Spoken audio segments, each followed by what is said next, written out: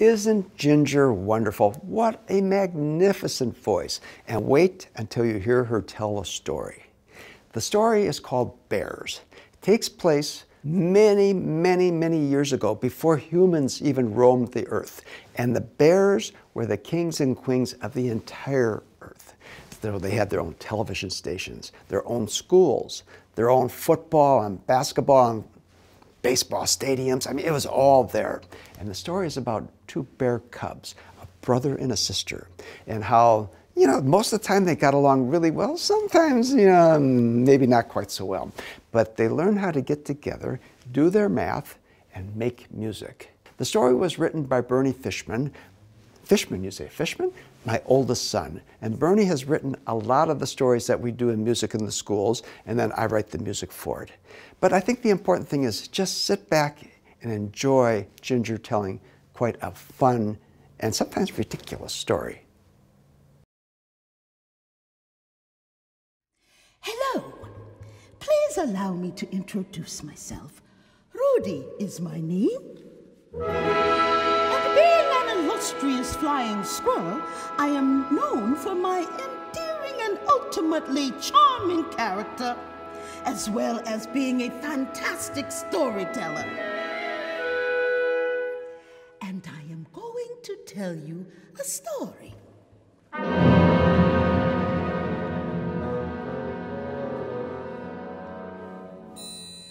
Once upon a time, long before humans roamed the earth, animals ruled the world.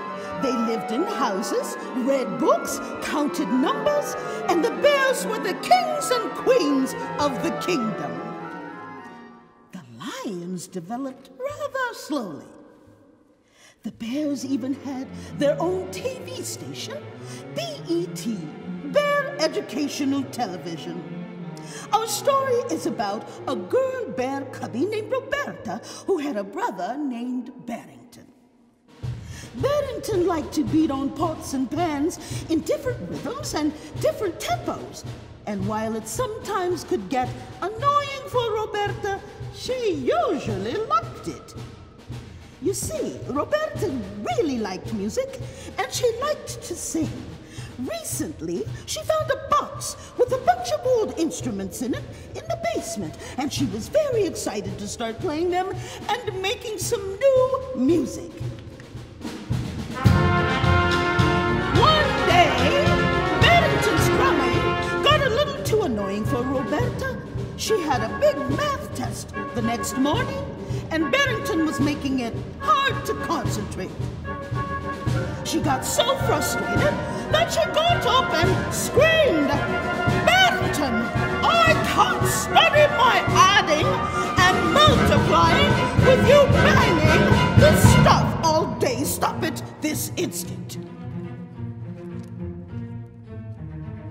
Barrington, who, like a lot of older brothers, liked to annoy his baby sister, smiled to himself and played louder. Roberta, who was getting madder by the instant, realized that screaming wouldn't do it. So she dug in the box and pulled out a strange horn. She started blowing into it, not making music, but making shrill squeaks and honks and bellows, and hoping to drive him off with her own noisy bombardment. All of a sudden, a strange feeling came over both of them. Their music seemed to connect, and instead of playing against each other, they started to play together. And it started to sound good. Roberta even started to play a tune.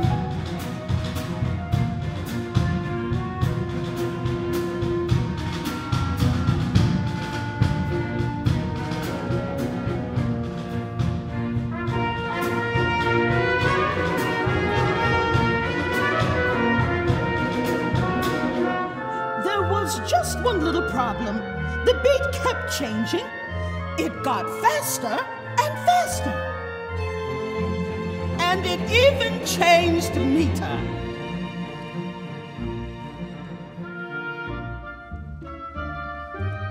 They played for what seemed like hours until, with sheer exhaustion, they just collapsed.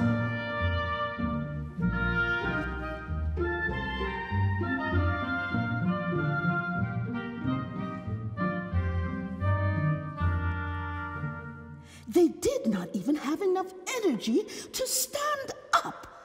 Every time Roberta stood up, she fell right back down. She tried to get back to her homework, but she couldn't concentrate. She kept thinking about the music. Why, she could not even watch her favorite TV show, Bear White and the 7 Counting Hens. The music was just too powerful. And then suddenly it all clicked. When she and her brother were playing, the music fell into patterns. True, the patterns kept changing, but still, she realized that if she could guess where the beat was going to change, maybe she could keep their music even better. She was puzzling over just this problem when suddenly she heard a loud knocking sound outside her window. She looked out and she saw her neighborhood woodpecker, Bruno, banging away at her beloved orange tree. Her first thought was to get mad and yell at him as usual, but then she had an idea. Hey, Bruno, do you like music? I like opera, was the brutish reply.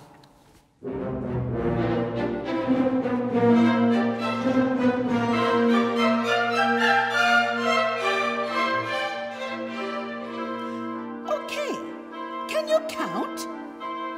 I know the question you really want to ask. How many pecks can a woodpecker peck? A woodpecker peck, a woodpecker peck.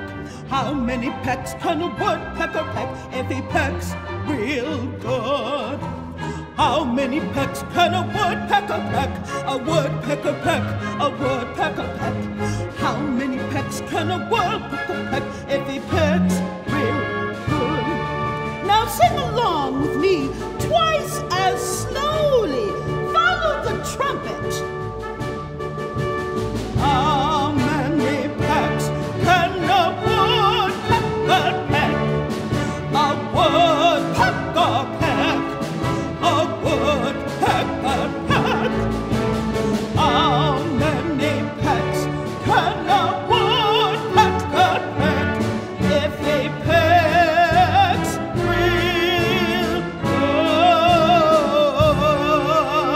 good? 523.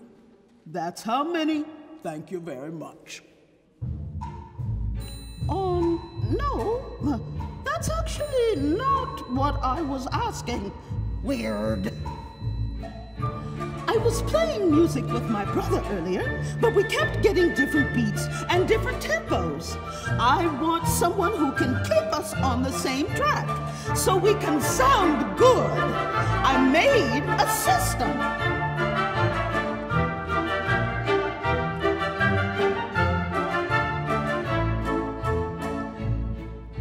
System? I don't need a system. Check this out.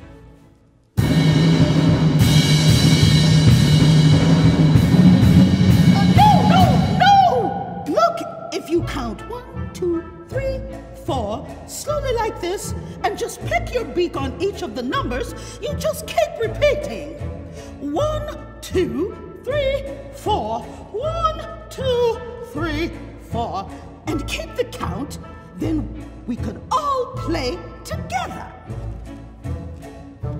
Bruno, not being used to being a team player, was skeptical at first. Here, let's give it a try. With me now.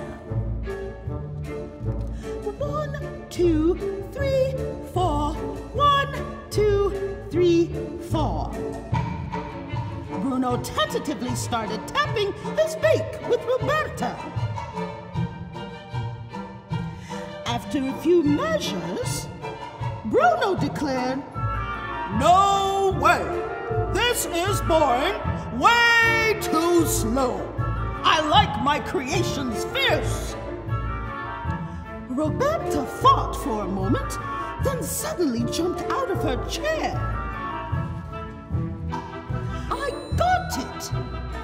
You can play twice as fast and do 1, 2, 3, 4, 5, 6, 7, 8. If you do that in the same amount of time you did 1, 2, 3, 4, you are still playing the same tempo, but you get to play more. All right, Roberta. I like a little more. Let's try it out, and maybe even go a little faster. Before anyone knew it, Barrington came creeping in his bear-like manner, and began to listen, and soon other animals started to arrive. Many picked up instruments out of Roberta's box. They kept coming like ants to a picnic until they had gathered into a massive 26-piece animal orchestra. And this is how it all began. They played and played and played, and soon the whole town started to take notice. The orchestra was becoming so popular that everyone fell in love with it. And do you know that this was the very beginning of the Minnesota Sinfonia, which, when humans took over the earth, became the Minnesota Sinfonia. Oh my, I've gone on way far too long. So, no more ramblings, no more jokes. This story is over. So, I'll say goodbye. And make sure you practice your 1, 2, 3, 4, 5, 6, 7, 8s.